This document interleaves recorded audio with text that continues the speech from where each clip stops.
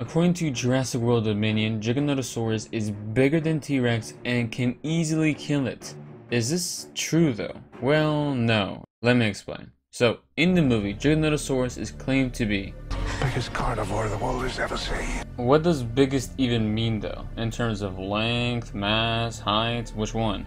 Usually it means in terms of mass, which makes sense. But if that's the case, then currently, from what it seems, the T-Rex itself would be the biggest. I mean, look how bulky and built this dude was compared to the Giga.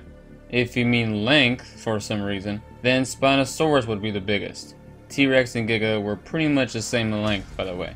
If you mean height, then maybe T-Rex, maybe the Giga, maybe Spino if you count the sail. We don't quite know. So yeah, out of all the ways you can possibly define biggest, Giganotosaurus doesn't really win in any.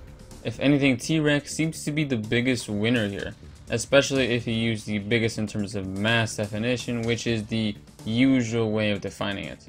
But let's just say for the fun of it, Giganotosaurus was somehow as tall and as long as shown in the movie. Would it be able to kill the Tyrannosaurus, especially as easily as it did in the prologue? Yeah, no. T-Rex was a bulky, thick animal, so a bite on its neck, especially by a Giganotosaurus, won't really be a killing blow, since it was so bulky and had lots of muscle in that area. Giganotosaurus had a long jaw with sharp, knife-like teeth, which was not made to crush bone. They were made to quickly capture and take bites out of their prey. So this bite on the T-Rex would be pretty bad for the Tyrannosaurus, but it would not defeat it. If we now check the T-Rex's jaw and teeth, we see the exact opposite. This was made to crush bone. In fact, the bite force is the strongest of any animal. A bite from this, especially on a neck that isn't bulky or well protected, and you'll be on the brink of death. And it's not just that. The T-Rex had overall better, more refined senses and was more intelligent than the Giga. The few things that give the Giganotosaurus are that it was maybe more agile and had larger arms that were more useful and formidable.